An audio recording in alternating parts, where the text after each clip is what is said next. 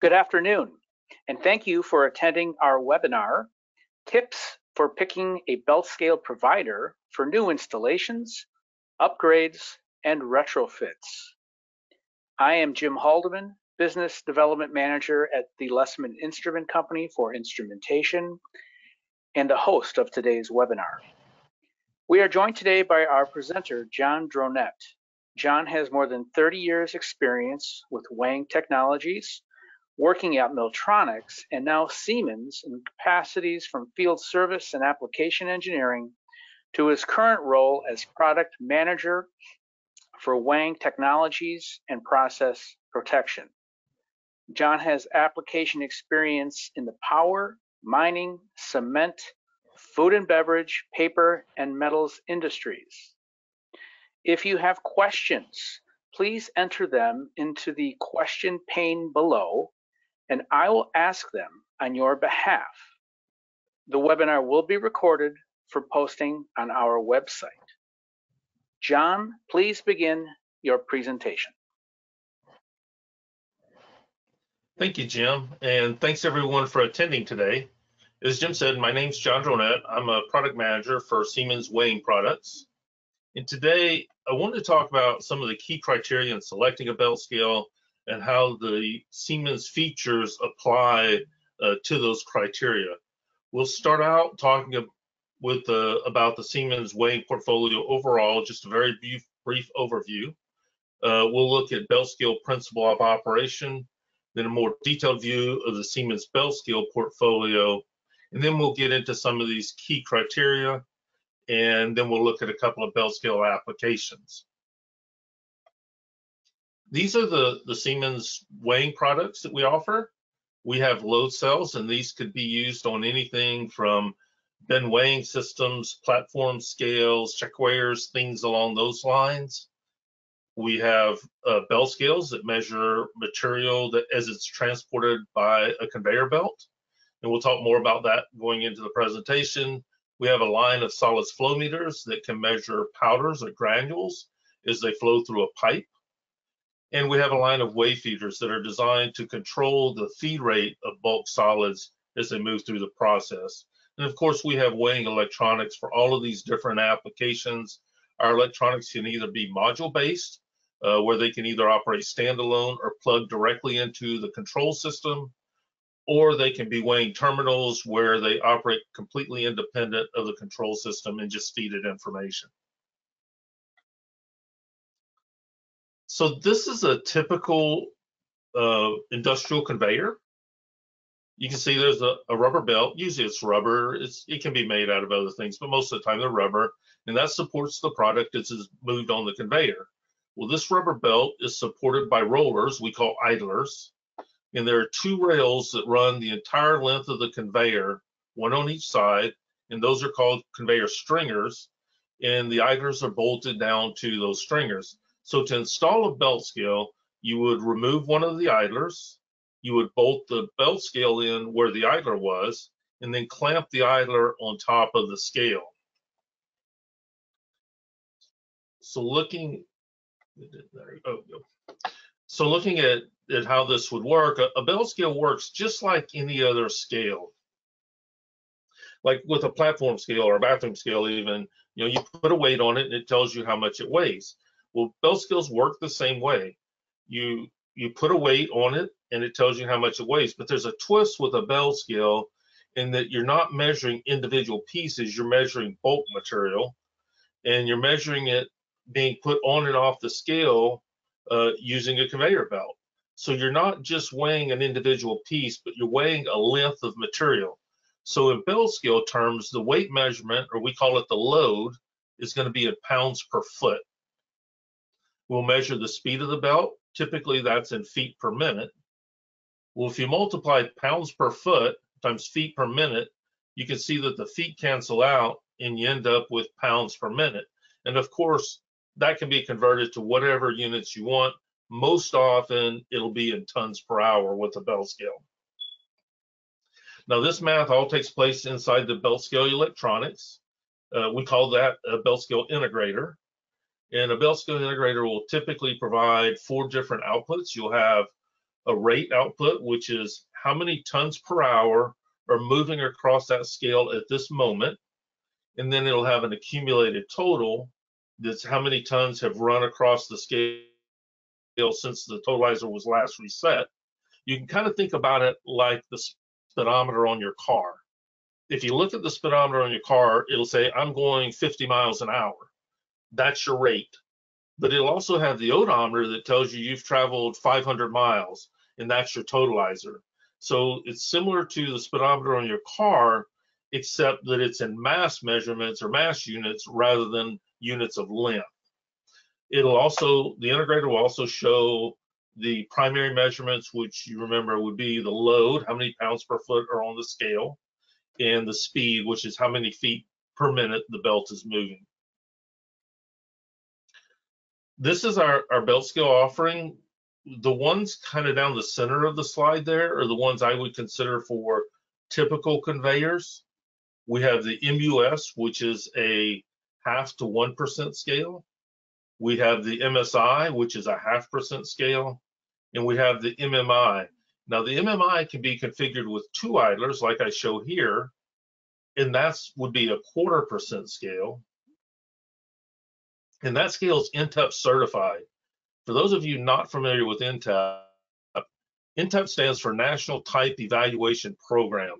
And it's a program administered through the National Conference of Weights and Measures that certify this scale is capable of meeting the accuracy that's required or specified.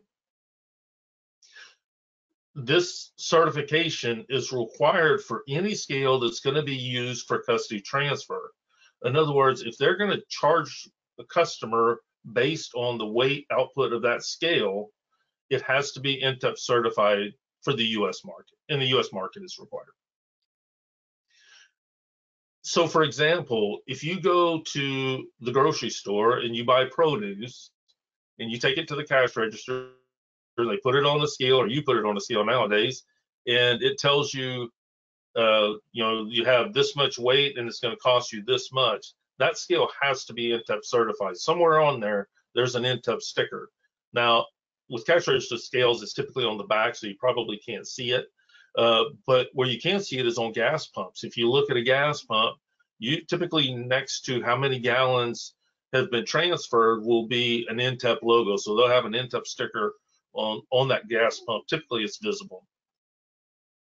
Now these scales with the MMI, we can also configure it with 3 idlers. And if we configure it with 3 idlers, then it's an 1/8% scale. Now the scales in the upper left, these would be for non-standard applications.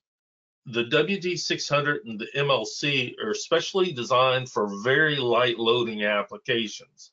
This would be things like potato chips or breakfast cereal. Tobacco leaves is another thing we've used it for. We use them a lot for produce at the farm, where they're measuring things like bell peppers or tomatoes and things like that coming out of the farm. And then the MCS is specially designed for conveyors that have a very low profile. So the carrying side of the belt and the return side of the belt are very close together. And this is typically found in the aggregate industry on mobile crushers, is most often where we see low profile conveyors. Looking at our portfolio of belt scale integrators, we have 3 models. We have the WT241, and this is more of a basic integrator, but it has some nice features, like it's a stainless steel enclosure. It has a nice flat panel display for the touch screen for easy configuration. It has Modbus RTU on board. There's also a Modbus TCP/IP port, but we say that's for diagnostics only because it's the port that's used to connect to the HMI. So if you wanted to use that port for diagnostics, you could disconnect the HMI, go in, hook your laptop up, work from it from there, and then reconnect your HMI. It also has an analog output for typically used for rate, and then there are 4 digital outputs and 4 digital inputs. Our most popular integrator is the BW500L. It comes with all the standard features of the belt scale, like there's one analog output, two totalizer outputs. That's standard. We can also do an option card that'll give you two more analog outputs and two analog inputs. There are 3 programmable relays, so those could be used for alarms. It has bus communications. It comes standard with Modbus ASCII and Modbus RTU, but there are option cards available for Profibus DP, Profinet, DeviceNet, Ethernet IP, and TCP, Modbus TCP IP. So it covers all of the major protocols. Now we also have the full-featured BW500, which has everything the 500L has, but it also has 2 PID control loops built into it.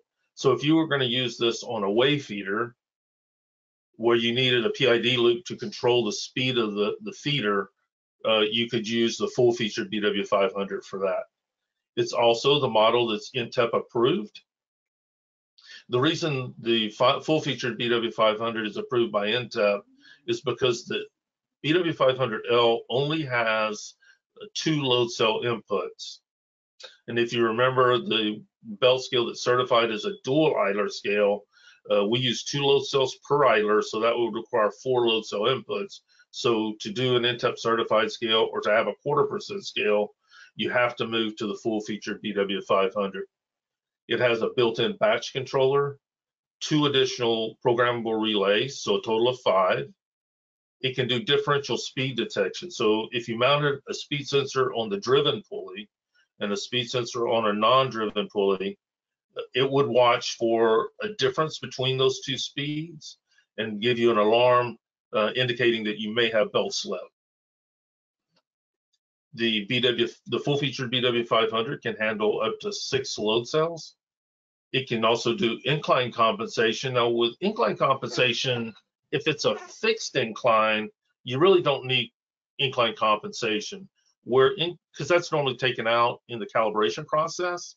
Where you would need incline compensation if you had an incline that changed. For example, let's say you had a stacker conveyor where you were putting material onto a pile, but maybe the material was a little bit fragile, so you didn't want to drop it too far.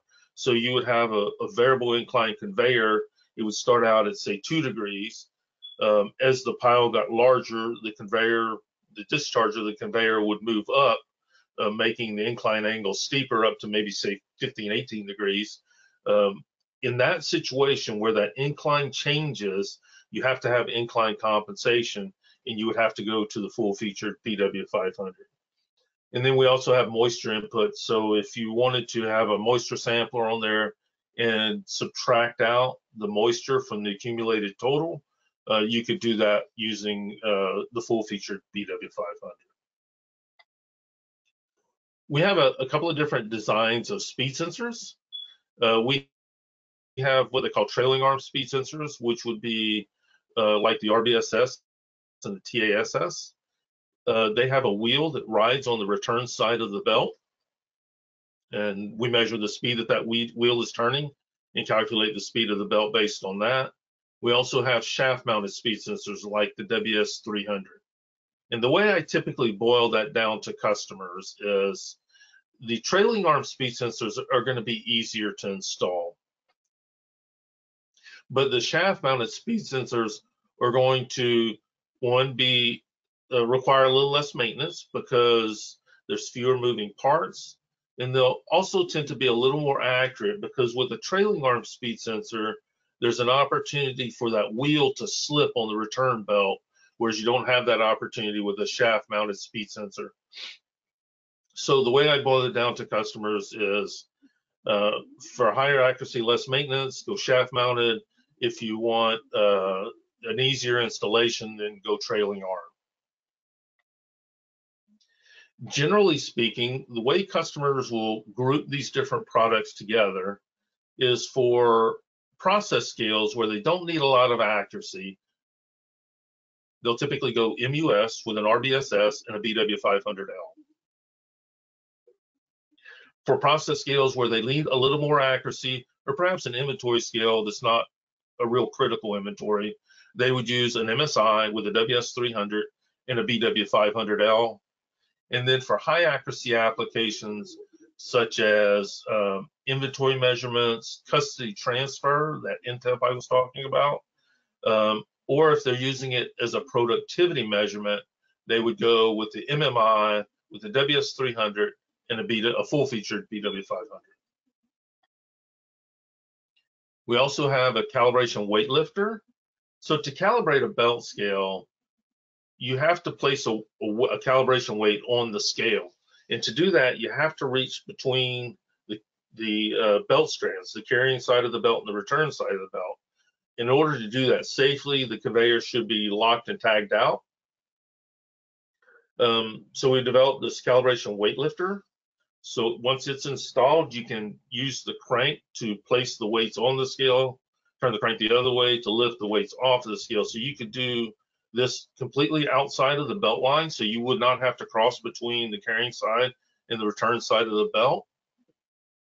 So the conveyor wouldn't have to be locked out, tagged out to do a calibration. So it makes the calibration a little easier. It also provides a convenient place to store the calibration weights. Sometimes, calibration weights get misplaced and things like this. With that, the calibration weight is always stored between the belt strands. And we have a lot of other accessories for belt scales. When I was talking on the last slide, we talked about doing the calibration with calibration weights. Some customers prefer to use calibration chains, and we can supply calibration chains as well. With the chain, basically you have a test chain reel that mounts up above the conveyor. To do a calibration, you would winch the calibration chain out onto the belt. You'd cable it in place, start the belt running, do your calibration, and when you're done, you would wind the calibration chain back up in the test chain reel that I showed there at the bottom. We have remote displays. We have bend pulleys. So with a bend pulley, if you're using a shaft-mounted speed sensor, to install a shaft-mounted speed sensor, you have to drill a hole in one of the bend pulleys on the conveyor. Well, if you didn't want to do that, a little bit easier way to go is you could use one of our bend pulleys. They come pre-drilled to accept our speed sensor. So it makes the installation of a shaft-driven speed sensor a little easier. And then we have accessories that are required for an INTEP scale. One requirement is you have to have some type of logging. So we can provide chart recorders. You don't have to use ours, but we can provide them if you need them. It also requires that you have either a ticket printer or a tape printer. We can supply that as well. And it also requires that you have either audible or visual alarms when you're running outside of the calibrated range of the scale. And we can provide a box with visual alarms on it to meet that requirement. So now let's get into some of those key criteria I was talking about. One of the things people always want is low maintenance, and this increases the availability of the conveyor. To do any kind of maintenance on a belt scale or any kind of troubleshooting, you can't have material running on the belt. So the conveyor is basically not available during maintenance processes. Reducing maintenance also reduces the demand on the maintenance staff. So this is kind of an important criteria.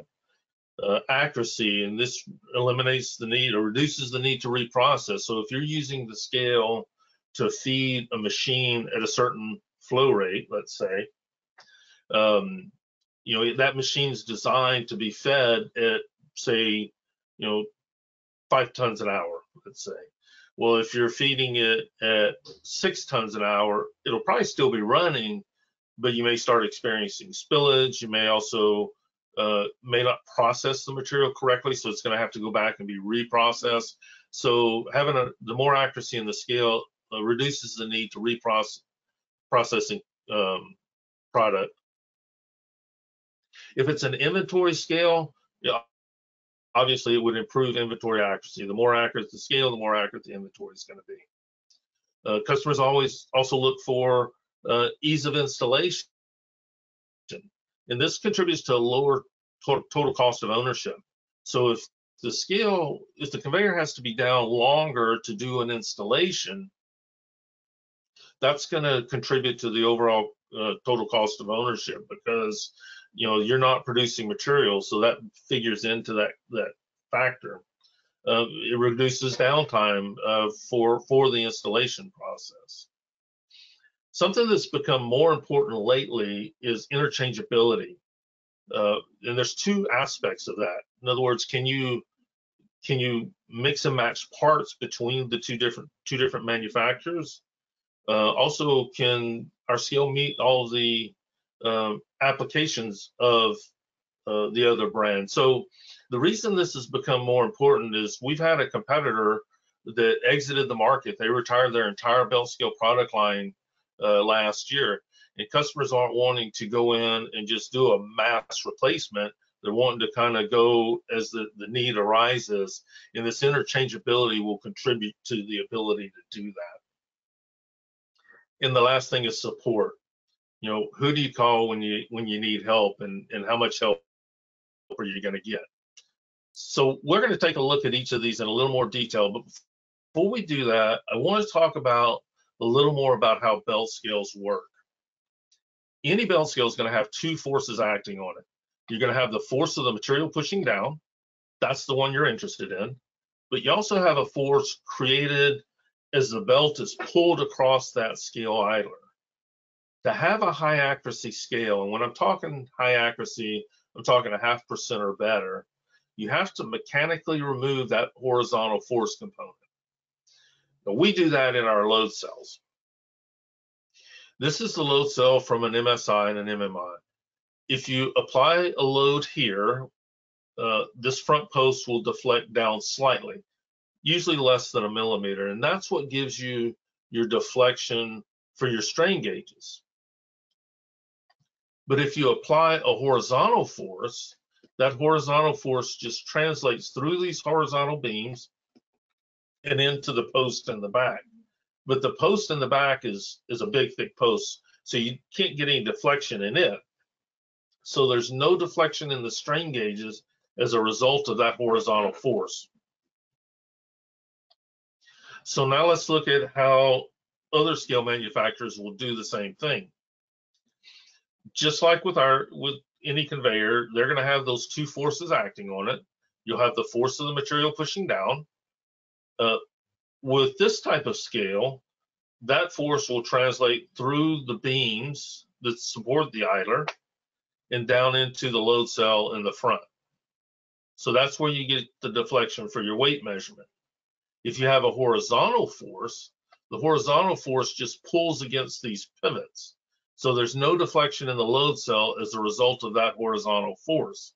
So we're both doing the same thing, we're just doing it different ways. So now going back to that key criteria, we talked about low maintenance. This increases the availability and it reduces the demand on the maintenance staff.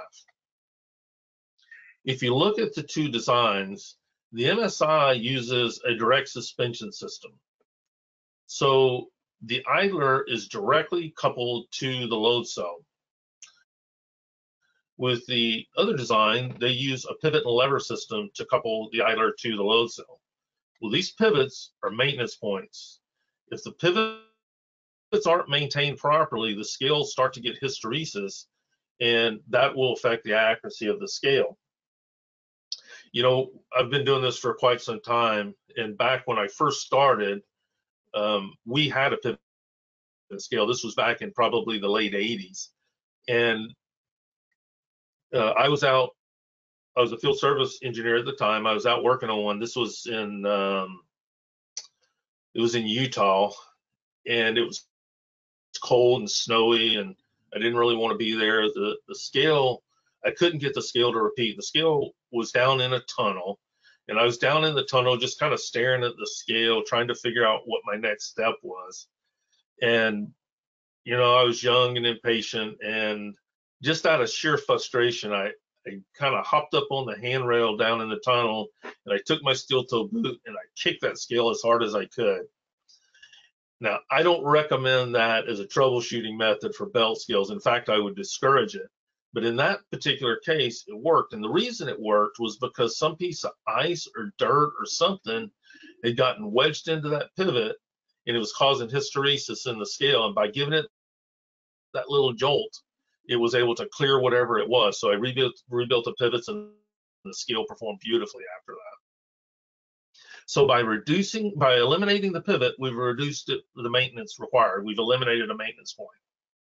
The other thing to consider about the MSI design, if you look at all of the structural steel that's up above the load cell, and that's the stuff that's going to affect your zero performance, we've turned all that steel vertically. So there's very little surface area for material to build up on those surfaces. When you have a pivot system, these pivots are structural steel beams or structural steel levers that that are wide enough to accumulate buildup, which can affect your zero. So we have far fewer areas for material to build up. So by turning everything vertical, it reduces the amount of buildup that you'll have in the scale. So now let's talk about accuracy, which can reduce the need to reprocess material, and it can improve inventory accuracy. When you look at the design of the MSI, as I said earlier, the idler is directly coupled to the load cell. So 100% of the load that's applied to that idler is going to transfer down into the load cell. When you look at a pivot scale design, you have the pivot back here, and you have the pivot on one end, and you have the load cell on the other, and the idler mount is somewhere on the lever. Well, if you think about that, part of that load is going to be supported by the pivot, and part of that load is going to be supported by the load cell. And that can be expressed as the ratio of the distance from the pivot to the load divided by the distance from the pivot to the load cell. So let's say you had a lever that was 3 feet long. You located the idler 6 inches from the load cell. So if you divide 2.5 by 3, that's about 0.83. So about 83% of the load that's applied to the idler will actually make it to the load cell. Whereas with a direct coupling like ours or a direct suspension system, 100% of that load is applied into the load cell. The other thing to think about with the direct suspension system is speed of response. And speed of response is really critical in a belt scale application. If you think about it, you're moving material across that scale at whatever the belt speed is. So if you're running 200-300 feet a minute, sometimes we've done them as much as 600 feet a minute, that scale has to respond fast enough to see those changes in weight measurement. We did some testing. We supported a lever on one end with a knife pivot, and we supported on the other end by the load cell, and we dropped the weight onto the load cell, directly above the load cell. We found that it took about 20 milliseconds for that weight limit to stabilize, or that weight load, the weight to stabilize. Then we removed the lever and dropped the weight directly onto the load cell, and it took about 10 milliseconds. So reducing the amount of mass above the load cell can increase the response time of the scale. So we have a faster response, and we have a more sensitive scale. And this is what allows us to be the only load cell or the only belt scale manufacturer that can NTEP certify a scale with only 2 idlers. So now let's talk about ease of installation. And when I talk about ease of installation, it lowers your total overall cost of ownership. It also reduces your downtime to do the installation. If you look at the design of our MSI, it's going to be the width of whatever the conveyor is, but it's only going to be about a foot long. When you have a pivot and lever system, it's also going to be the width of the conveyor, but it's going to be the length of the levers and the pivot system and all of that. So you have all of this additional steel, you have the levers and the pivots and all of that, and then you also have to have the framing to accept all that. And this is all one big piece. So this thing can get fairly large, fairly heavy, fairly quickly.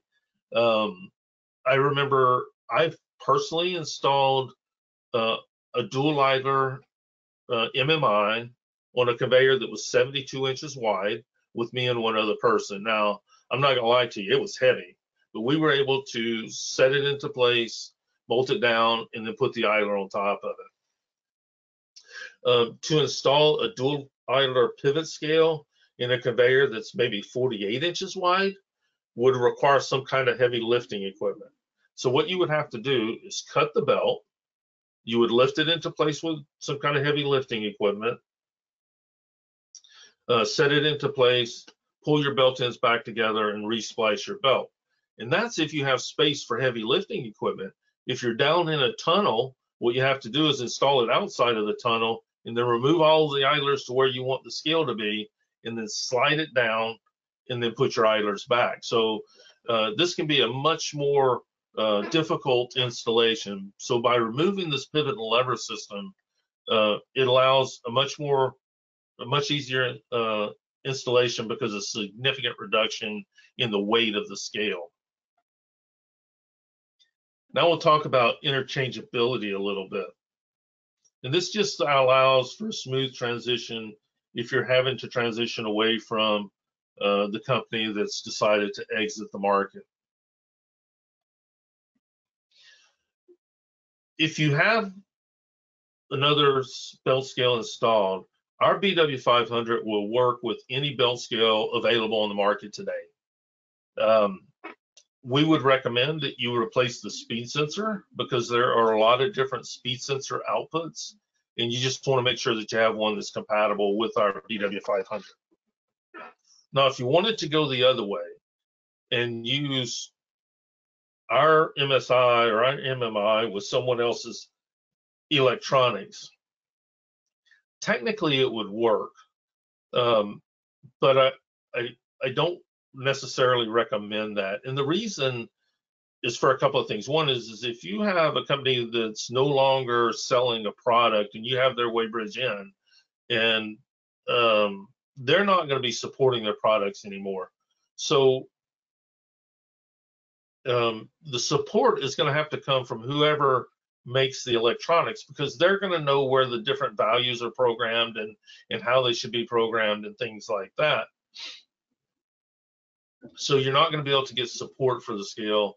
And then the other thing is the scale itself, the weighbridge, that's the most difficult part to install. So if you're going to replace that, you might as well go ahead and replace the electronics as well. The other aspect of interchangeability that I mentioned earlier is can we fit into all of the different applications? So if you look at belt scale technologies, most belt scale manufacturers will have a 1% scale. Most of them will have a 2% scale. Some manufacturers will have a 1/4% scale. Very few customers or belt scale manufacturers will have an NTEP certified. There's only very few belt scale manufacturers that have this certification. And there are very few belt scale manufacturers that have a scale capable of 8%. We can meet the requirements of all of these different applications. As I mentioned earlier, we have the MUS for 1% applications. We have the MSI for 0.5% applications. For 1/4%, we have the MMI2, and that can be NTEP certified, so that covers both of those categories. And then we have the 3-idler MMI for the 8% application. So whatever accuracy specification you're working with now, we can meet that with our portfolio. And finally, we'll talk about service. And this is an important criteria because what happens when things don't go well and you need some help? We have a 24-hour tech support line, and that's the phone number. It operates, you can call them on Christmas morning if you wanted to. It may take them a little bit of time to get back to you, but they'll return your call. And these are people that have been out and worked on the belt scales in the field. They're not typing your question into a computer and telling you what the computer says to respond with. They're actually answering your question and thinking about your problem and helping you solve it. We have field service. We have 3 field service locations, one in Chicago, one in New York, and one in Charlotte. If you wanted to schedule field service, you could do that through your local Siemens representative. And then we also work with some independent service contractors kind of scattered about the U.S. If you're not close to one of those areas, we could probably do something like that. If you're more a self-help person, like to find out things on your own, we have 2 websites. We have siemens.com/sios, and that SIOS stands for Siemens Industry Online Support. We also have our weighing webpage, which is usa.siemens.com/weighing. From these websites, you can get specification sheets. There are manuals. There's a frequently asked questions section. There's downloads. So if you're trying to integrate into a control system and you needed to get an example project, you can download it from the web there. We also have a lot of YouTube videos out there. We have 2 YouTube channels. There's one called Think Siemens, and then there's one called the Siemens Knowledge Hub. And we have videos on the installation, step-by-step through the installation. We have videos on configuration. We have videos for calibration, and we have quite a few troubleshooting videos out there as well. So we have very different sources of support that we can give you, and but they're pretty well supported.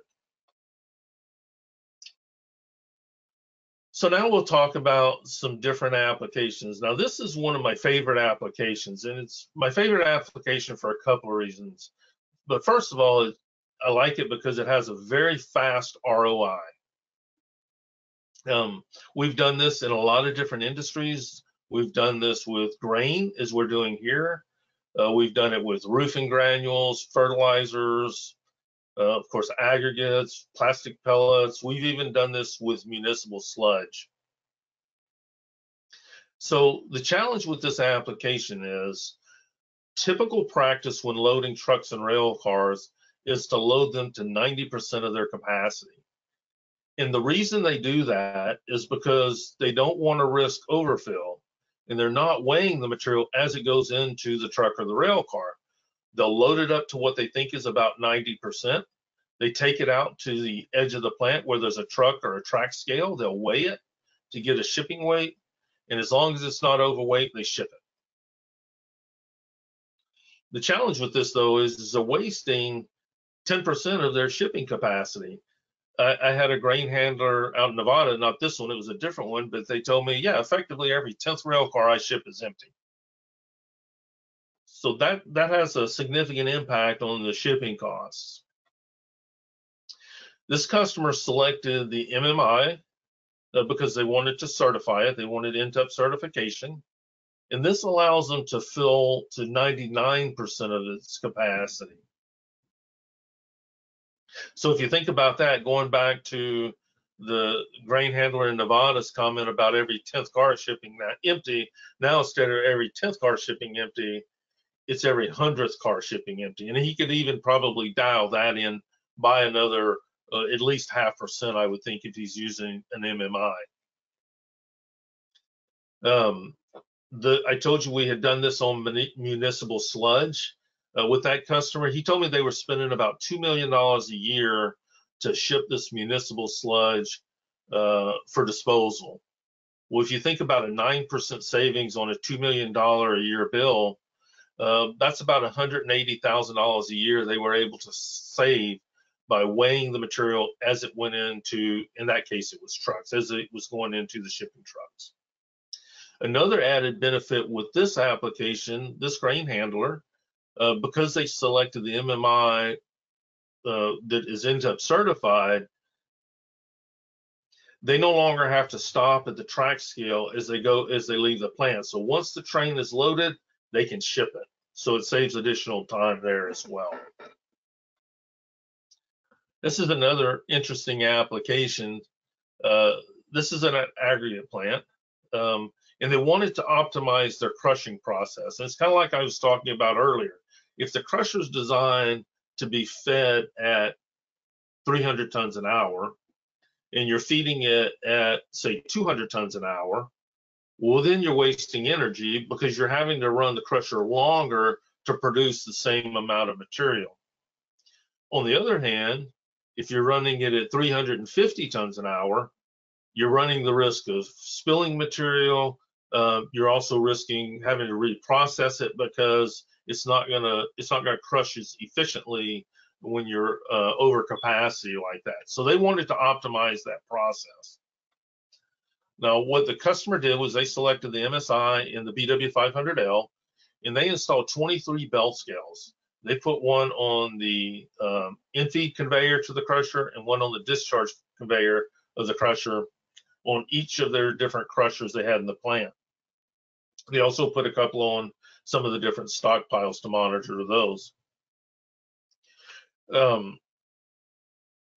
The interesting thing about this application to me was this customer worked through his local utility, and most local utilities will have an energy conservation program, and you can apply for, sometimes it's grants, sometimes it's energy credits, but you can apply for reimbursement for implementing projects if you can demonstrate you're going to save a certain amount of energy. So this customer did the math on the amount of energy he would save by not having to reprocess and not having to run his crushers below capacity. And the energy company, he did all the math and submitted all that to the energy company through their energy conservation special programs, I think what he said it was. And he submitted all the information before he purchased the scales. They approved it. He purchased the scales, and that significantly offset the cost of the equipment. So they paid for a significant amount of the equipment in that. And most utilities will have programs like this. I went in and looked around, and I found them in a lot of different states. In fact, there are even websites that will list all of the different utilities that have these programs and how to contact those people. So this is an application. My next application is in a copper mine out in Arizona. Similar to the previous customer, they wanted to optimize their primary crusher. But really more important, what they wanted to know was how much ore was the mine producing every day, because they wanted to use this as a KPI measurement for the mine. In other words, the mine should be able to produce this amount of ore on every shift. This customer selected the MSI or the MMI with the BW500, and the reason they went MMI was because they wanted the additional accuracy since they were going to be using this as a KPI measurement. They installed the MMI on the discharge conveyor of the primary crusher. So that's the crusher when it comes out of the mine, it goes through the primary crusher, and the primary crusher will size it anywhere from a small boulder size down to about 6 inch. So they measured the discharge of that. They can use that to adjust the throughput on the primary crusher to optimize it. But more importantly, like I say, they were able to gain a KPI measurement for the mine in how much ore is produced each day. Well, that's my presentation for today. I hope you found some useful information. If you have any questions, please send them in now. If you have questions after the presentation, you can reach out to Jim, your local or your local Lessman salesperson, or you can reach out to me directly. Also, I'm active on LinkedIn, so if you use LinkedIn, I'd encourage you to connect with me there. Jim, do we have any questions coming in? You've done such a spectacular job, John. At this point, no, we did not get any questions. And no one has reached out here in the last moment or so to ask me any as well. So again, the contact information is on the screen. You can contact myself or John at the numbers listed. And I guess with that being said, John, we'll wrap it up. We want to thank you for your time and your many years of knowledge and expertise. So thank you for attending. Thank you for presenting. Have a wonderful day to everyone. Thanks, everyone.